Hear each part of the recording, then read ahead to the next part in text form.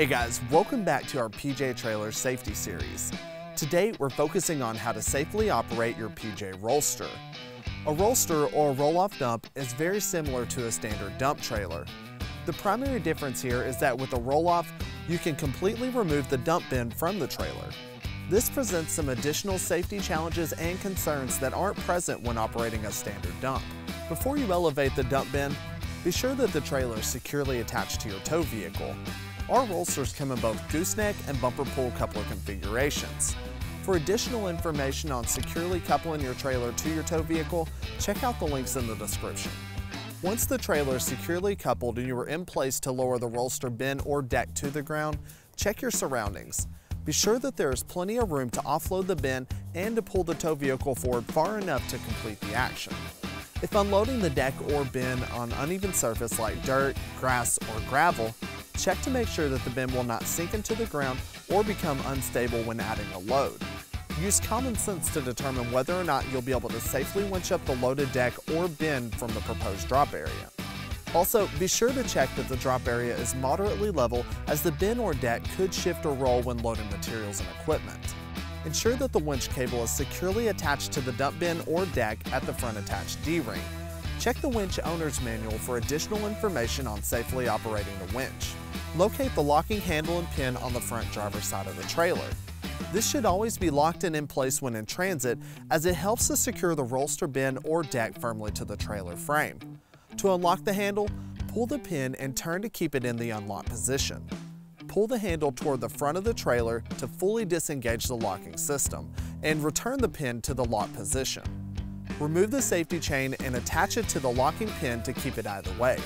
Use the hydraulic remote to slightly elevate the rollster frame. To help you identify when the bin or deck is at the correct angle to offload, let out about 1 to 2 feet of winch cable. The rollers on the back of the bin should be able to touch the ground. The proper offload angle is about 55 to 60 degrees. Let out additional cable if necessary.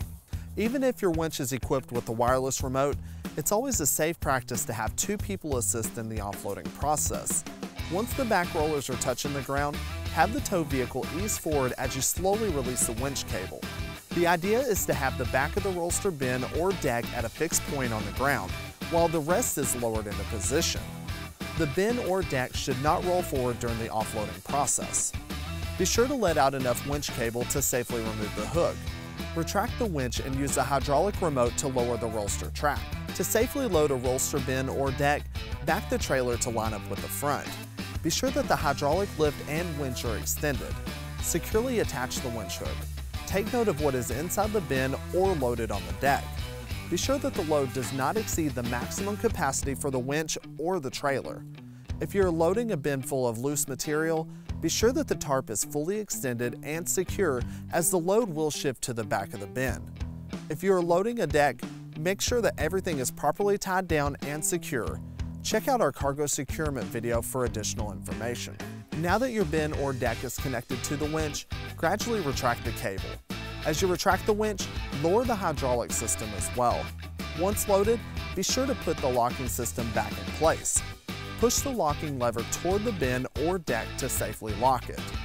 Once you've determined that the lock is secure, reinsert the safety pin into the lock system. Check the load and the tarp one final time to determine if the shift is made towing unsafe. For additional information on securing a load with the tarp, check the link in the description. For more information on PJ Trailer safety, check out our safety video playlist. Stay tuned for more in our continuing trailer safety series, and as always, stay safe out there. Thanks guys.